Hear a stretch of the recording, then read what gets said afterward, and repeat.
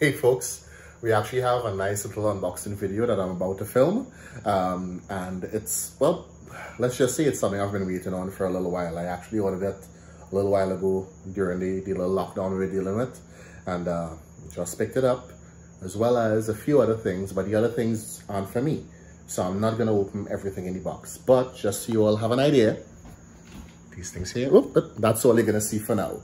All right, I'm not, like I said, the other items aren't mine, but I'm gonna open the items that are for me right after the credits.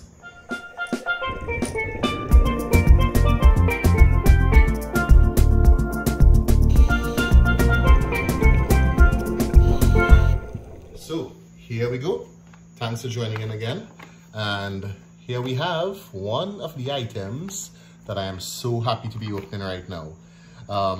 Based on the size of the box, and I guess maybe those of you who already saw the title of the video, you oh, whoa, ooh, wow. Yeah, I didn't think the box would open that easily and I would get it out, but yes, here we have the Aqualung, it's a sheep foot squeeze lock knife.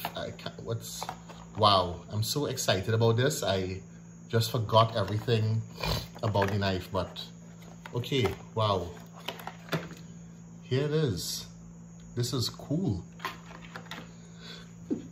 Oh, excuse me, small sneeze there. Ooh. This is a nice knife.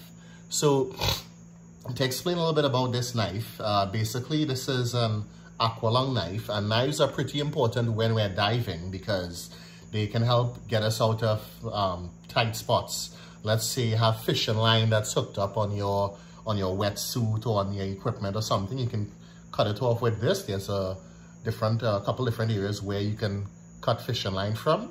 There's also this little serrated edge here that you can use to, you know, if for some reason you need to cut through neoprene or something, the serrated edge would be perfect for that. You also have a straight edge here as well, and I believe you can also use this to open a bottle of beer. Of course, that's not what it's for, but this is a nice knife that, wow, I like this. This is not what I initially planned on getting, but based on the price at the time through my my local Aqualung distributor, it turned out to be the best deal for me. Now, knives are also important. The back of the knife is normally this solid material here, and if I knock it on my desk, kind of solid, so you can imagine taking this and knocking it on your tank. So you can actually take the back of the knife and knock here on the tank, and it could probably be used to signal other divers. The squeeze here is like a safety feature. It's something that different companies have, but Aqualung patented theirs, and you can probably see there these little hooks there. So if I take it and insert it into the sheath, you make that nice clicky sound. It's secure. This, you can't just knock this out. You need to actually hold it, squeeze, and remove. Now, it's easy to remove, which is good because you want to be able to easily remove your knife with one hand. And put it back in, and that's it. It's really simple. You have these little grommets here as well that you can use to attach it to your BCD. Of course, based on the type of BCD you're using. So, okay, so the box here mentions the Argonaut stunt dive knives. This is not exactly what I ordered. Well, let me rephrase that.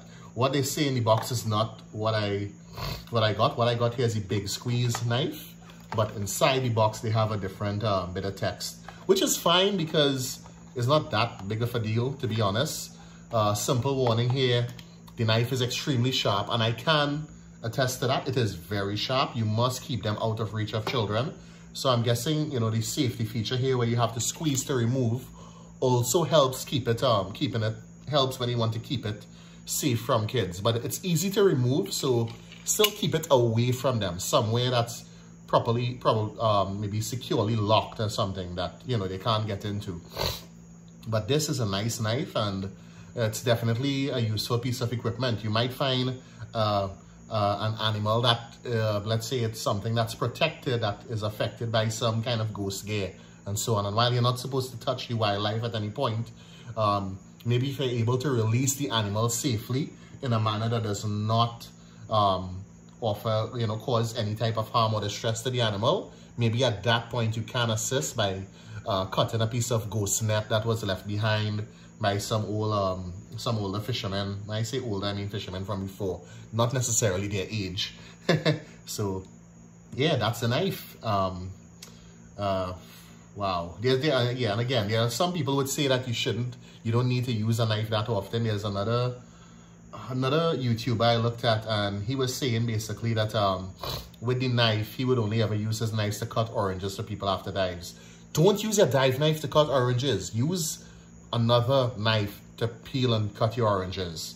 Your dive knife is to be used when you're underwater for cutting lines and so on. It's not even something to be used for self-defense, really. I mean, if you're in that position, you probably could, but this is not for that purpose. It is designed to be used for cutting different things that divers could encounter that could be hazardous. You might get tangled in kelp, you might get tangled in some old fishing line, like I said, an old net or something, and that's when you'd use this to, remove some of those lines. So this is nice. This was a good purchase. And next up, we have my dive computer. I bought this dive computer a little while back. Again, I couldn't get it shipped in a timely manner because of the global situation that we're all dealing with. A computer is one of the first items you should purchase as a diver, once you can afford it, of course. They're not cheap. You can get one for like a reasonable price, but they're generally not cheap. Oh, whoa, hey, hello. I was not expecting this. Oh, I got my compass. Okay, we'll get to the compass in a bit. For now, let's just look at the dive computer. So this, let me see what else is in the box. Okay, some information on storage and how to activate it. These things are important. You should read them before putting them into storage anyway. We have here some information. Okay, the Diverlog Plus app. I actually have this app already on my phone. I use it. I enter the data manually on my first 4 dives. The manual here, and I'm guessing there's something with some software. It feels like there's there's a CD here with software. I'm not gonna use that because I don't have a CD-ROM drive on any of my computers.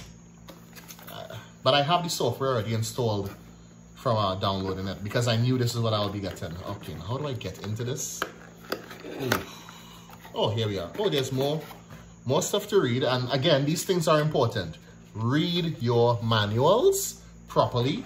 They're very important if you want to, understand the device that you're using as a diver before you're actually on a dive. You don't want to go on a dive somewhere while on vacation and have to ask the tour operator, hey, buddy, can you help me with this computer? He probably never saw your computer before. Maybe he did, but you shouldn't be asking the dive tour operator about that. So let's take a little closer look at this dive computer. This is the Aqualung i200c. And normally when you see that letter at the end, you see that's to say that it's there's some level of connectivity that can take place. This can sync with Bluetooth to mobile phones to update your data right after your dive. You do your dive, all your data, your log, instead of just putting it manually into a logbook, this sends it straight to the mobile phone. This one came with a special band. I paid a little bit extra to get this band. It's called the NATO strap. Can I take this off? How do I? Yeah, it's a little. Okay, here we go. Oh boy. And one of the good things with this design, the watch style computers, is you just wear it all the time, and it's a good conversation starter when someone realizes that, hey, that's not a normal watch.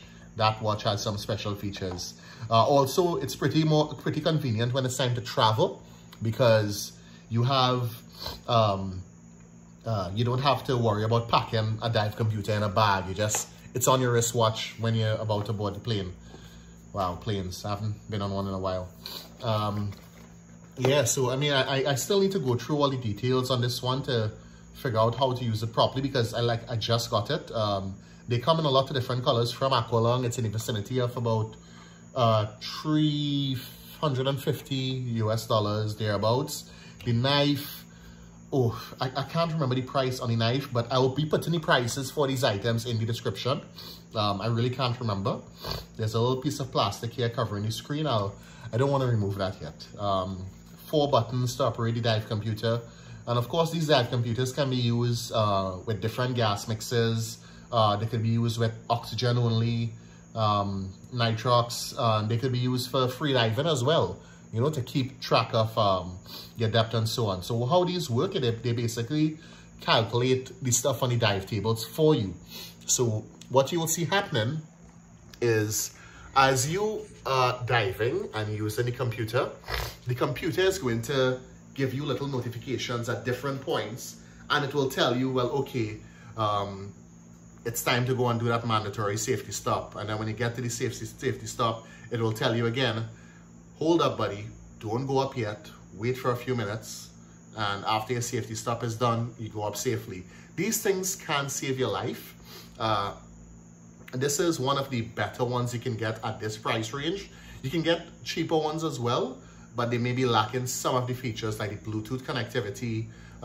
There are some that are a little bit better than this one that also offer air integration. I didn't bother to get an air integrated computer as yet. I will eventually, but given that it's my first computer, I felt this was a good starting point. The Aqualung i200c. It goes with a lot of my other kit, most of which is Aqualung. And now, the surprise. I did not expect this as yet. This is my compass. And I had a pair of scissors here earlier. Yeah, I could probably use a knife to cut this, but no, that's not what it's for. Let me cut this properly and avoid cutting my fingers off. All right. So I ordered a compass that I'll need to affix to my regulator. Here we go, here we go. Ooh, this is, all right. Is it point and north? I don't know, is it? Not yet. Oh, yeah, there we go. It's working. So this is the Aqualung Compass that has to be attached to the BCD. To the regulator, in fact, to the console gauge. At the back of the console gauge, there's this white area that you will need to, in fact, you know what? I have a better idea.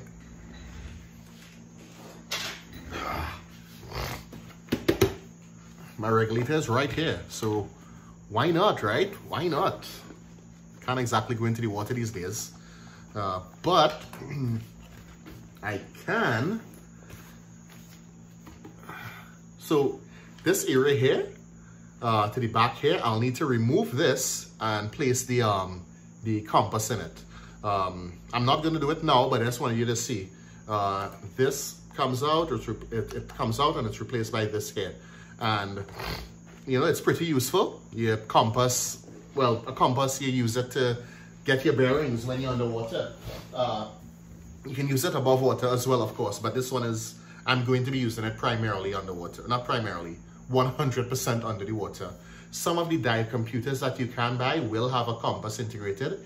Even if you have one integrated, digital one, you should have an analog one as well. You don't have to worry about batteries with analog gear. So compass, my depth gauge, air gauge, and so on, all those things are analog with me. But I also have my dive computer that's giving me some of the same information, but just in a digital format that can go directly to my computer after my dive log app on my mobile phone after. So that's it for my unboxing. I'm happy. I'm so happy I got my stuff. Yay! Yeah, here we go. You call that a knife? I do. I just love that clicking sound. It just sounds so right. What I'll need to test as well is I'll need to make sure holding it with my glove is not a difficult process, because you want to be able to comfortably use your equipment, all diving equipment, with or without gloves, because you never know what situation you'll be in. So I think I spoke enough. I really want to start playing around with this watch here, this dive computer. Wow, this is cool. Yeah, so yeah, it's not the normal strap. It's different, but it's so cool. All right, so that's it for me. Stay safe and stay safe. Yeah, just stay safe. What else do I need to say? That's it. Have a good day, everyone. Bye.